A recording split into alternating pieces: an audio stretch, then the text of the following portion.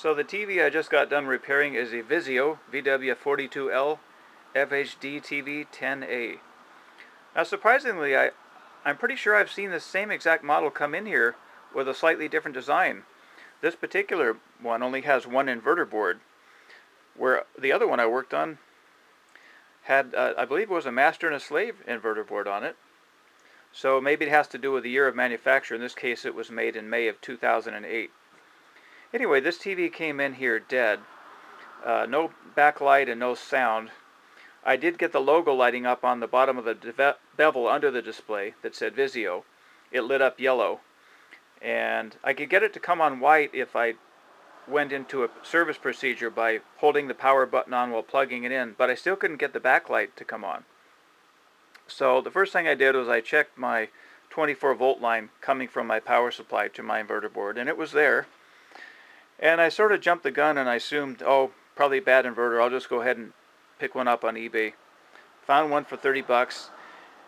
And before the board came, I started to think about this TV again. I thought, you know, I didn't really take the time to double check the turn-on voltage coming from the main board feeding the inverter.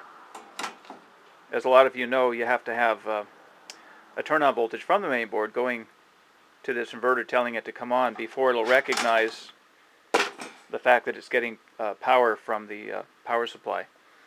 Anyway, I decided to look over the main board and happened to find a couple bad capacitors. That's all it was.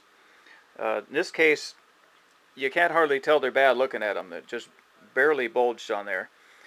And in fact, my meter, my ESR meter, wasn't able to detect there was any problem because there were other components in parallel with the capacitors that gave me a false reading.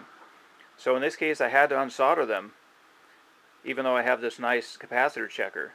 That doesn't happen too often, but every once in a while you will have to unsolder one just to make sure, especially if you have two capacitors in parallel. That'll trick you.